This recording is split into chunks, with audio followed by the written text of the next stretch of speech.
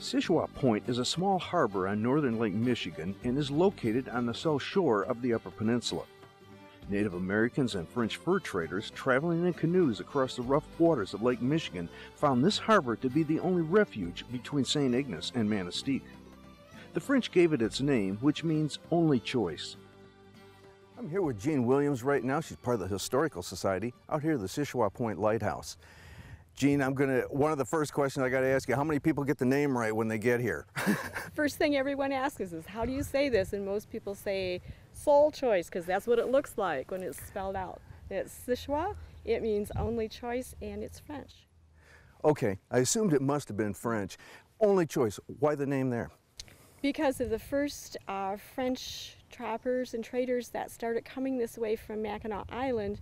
When you're out in Lake Michigan and you see a big storm blowing this way from the Green Bay, this is your only choice. You come into this harbor bay area here and you know you're going to be safe. Okay, very good. Now this is one of the premier lighthouses along Lake Michigan. Can you tell us a little bit about it? Well, the lighthouse here was started in 1892. They ran out of funds. They had to reappropriate some money to finish it. It was finished in 1895 and the light was lit for the first time then. It was, I believe, a third order Fresnel lens, and the Fresnel lens is gone. When it was decommissioned, the Fresnel lens was taken out and we don't know where it's at. The Fresnel lens shone 18 miles out into the lake to help keep the many freighters at that time off of the point and the rocks in this area, and also to help them get into the safe bay here.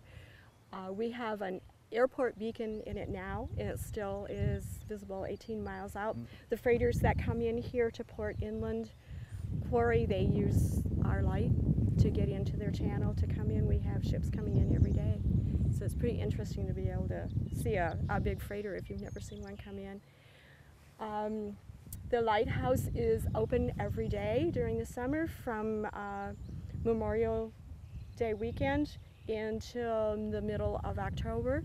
We kind of plan that with the big lighthouse festival that's down in the Alpena area, so we stay open that weekend to pick up people coming through. And we have tour guides who volunteer through the Gulliver Historical Society, and they have had the lighthouse and have been taking care of it since the late 1980s. And we finally have the lighthouse open, the tower. We also have the fog signal building that you can tour through, and that was the first thing that the Gulliver Historical Society worked on. And that's a local museum that shows about the fishing industry and the timber industry here in the Gulliver area. Our latest attraction is the boathouse, and we have that set up. We've got a lot of things that were given to us from the fishing families that had fished from along the Manistique and along this area here on Lake Michigan. So that's pretty interesting.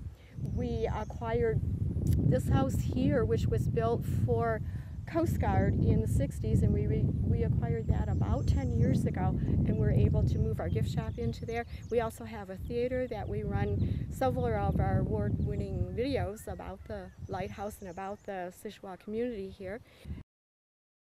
The area grew out here and there was more shipping.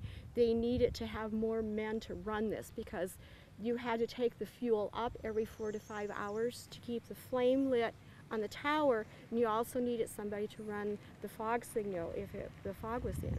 So they needed more people all the time, and that way you could get some time off too and not have to work 24 hours a day. So we've got that building now. We just got that back in the fall, had it moved down here. It was over on McDonald Lake, and we're starting to work on that. Very good, very good. Now, you may have mentioned this already, but people can climb the tower? Oh yes, yes. It's a $2 fee to go into the house to see the whole house and to climb the tower. There's 96 steps climbing the tower. It's a pretty easy climb, and you can, on a clear day, you can see to the Beaver Islands. Wow. And you can really quite well see the ships when they come in to see the freighters. This looks like a good spot maybe to come out. I see you got a picnic table out here, but families come down and have picnics then too? It's a real family place. We encourage everybody to come and have picnics out here. We have picnic tables, and you can wander the whole beach area. It's a great place to find rocks if kids are in, I always send the kids out to the beaches to look for fossils. It's a good place Very for good. fossils. The 96-step spiral staircase can be a challenge to climb to the top, but the view is spectacular. On a clear day, you can see all the way to the Beaver Islands, and on most days, you can see for miles down the rugged coastline as it drifts off into the distance. One thing about lighthouses is you can't be the faint of heart if you're going to climb these things. There's quite a few steps up, and you're a little out of breath sometimes when you get to the top, but once you get up here, what a view we've got. It's worth the climb. I always tell visitors it's very much worth the climb to come up here and be able to see. On a clear day, we can see south and see some of the Beaver Islands. You can see freighters coming in to Port Inlet to the quarry across our bay. And closer up, you can see our lilacs are still out. Beautiful. It's the last places to have lilacs because it stays so cold with the winds coming off here. We go along with Mackinac Island. When they have the lilac festival, we have lilacs. Farther in, they're gone, and they've been gone for weeks. Now, beautiful grounds that you have here. We mentioned that people can come down here and have a picnic with the family, but you can actually go out and walk around a little bit. Walk around. You must have a fair amount of property here. Yes, I'm not sure exactly how many acres it is, but you can. You can go all the way around the point, along the shore, and it's great rock hunting, and it's just fun. We have a lot of wildlife come in here. This morning I had a lady showing me pictures that she had taken of deer and different kinds of shore.